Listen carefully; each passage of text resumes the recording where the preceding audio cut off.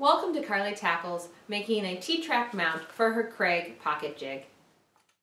You probably saw me use a pocket hole jig in my previous videos. I use it quite a bit. If you haven't, here's a little flashback to me using a pocket hole jig on a previous project.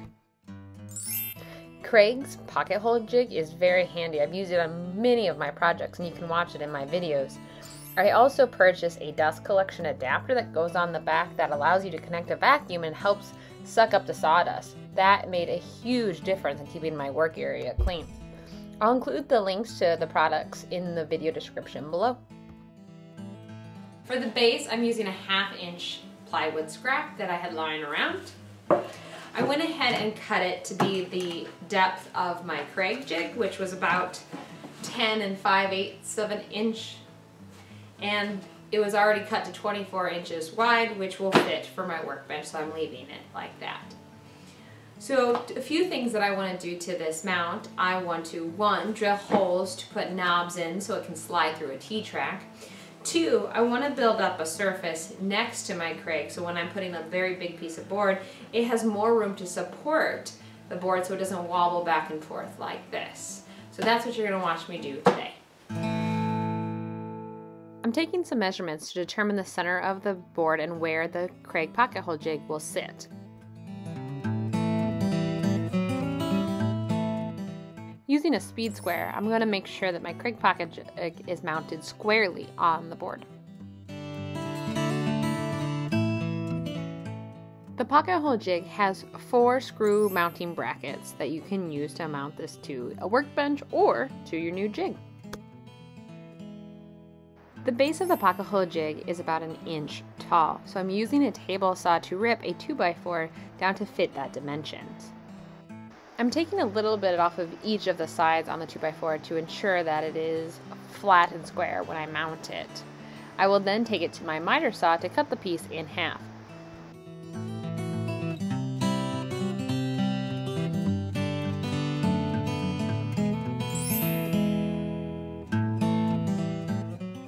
Before gluing these 2 pieces down, I want to do a quick test and make sure that it's smooth and flush with my pocket hole jig.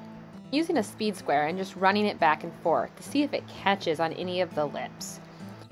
If it does catch, you might want to sand it down or retry cutting it in your saw. Now I'm making sure that the 2 blocks are positioned similarly on each side of the pocket hole jig.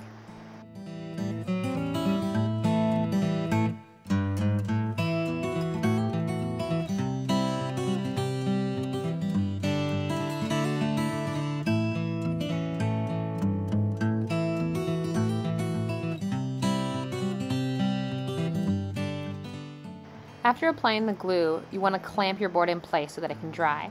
I'm using a Kreg Automaxx 6-inch clamp.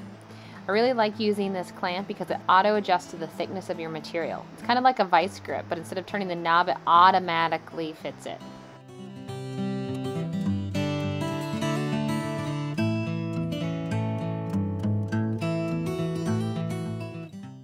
Rockler's bench cookies are really handy.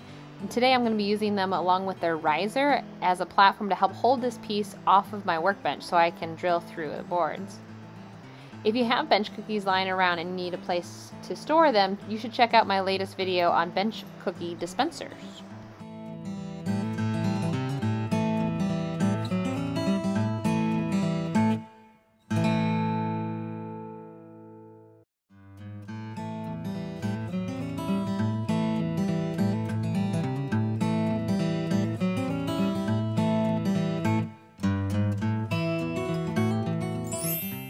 After the glue has dried, you want to pre-drill some holes using a Countersink drill bit.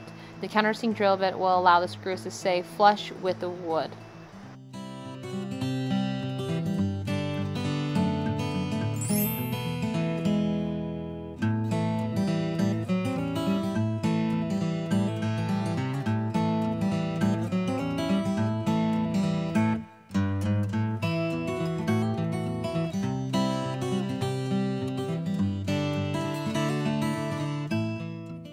Now that I'm done with one of my blocks, it's time to do the second one.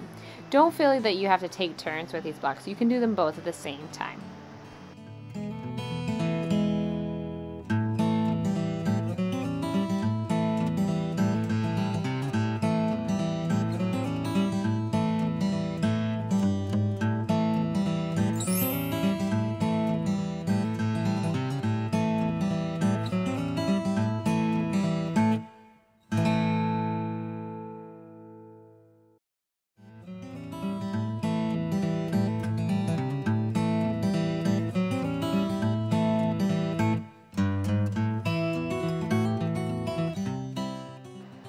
Now I have my 2 support blocks in place and ready to move on to the next step.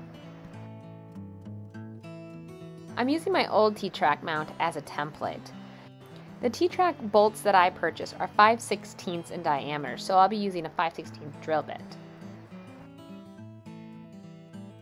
My old template had the holes spaced 16 inches apart, matching the T-track dimensions on my workbench.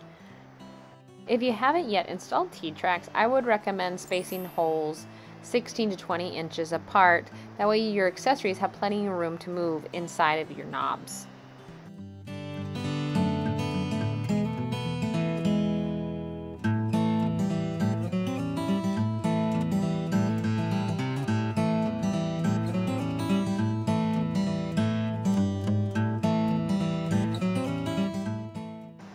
This is the T-track bolt that I'm going to be using.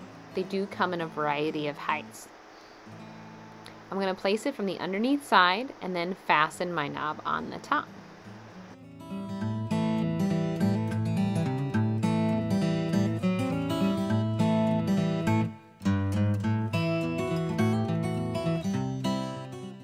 There you have it. Our pocket hole jig is complete.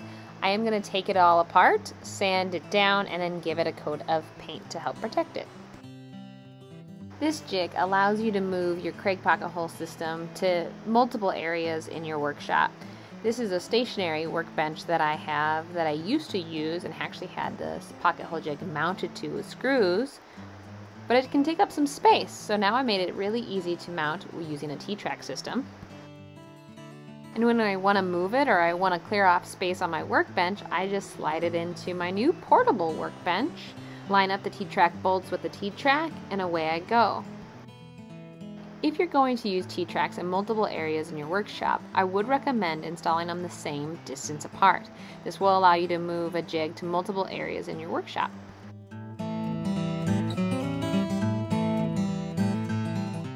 Thanks for watching Carly Tackles making a T-track mount for her Kreg Pocket Hole Jig. If you like this video, please give it a thumbs up and share it with your friends. If you'd like to see more videos like this, like how to make this flippable workbench, please subscribe to my channel, Carly Tackles DIY, Tools and Gadgets, Tips and Tricks. Thanks for watching. Make sure you hit the bell so you receive notifications when I release new content.